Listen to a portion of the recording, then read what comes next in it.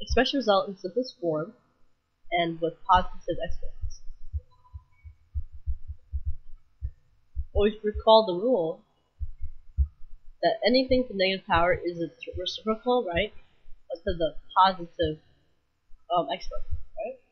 So ab to the 8th power divided by ab to the negative 2nd power, right? In order to do that, it'll be,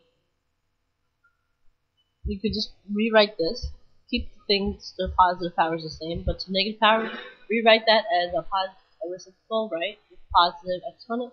So 1 over ab negative, keep the parentheses to negative 2nd power, the power becomes positive, right? So then it'll be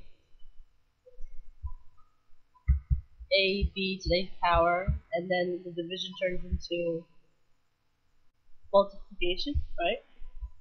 And then you have to find the reciprocal of your second fraction, 1 over ab squared, so it'll be ab squared over 1. And then this is really over 1, right? So go ahead and multiply across. Numerator of your first times numerator of your second fraction, denominator of the first fraction times denominator of the second fraction, ab to the 8th times ab to the squared, right? Same base, right?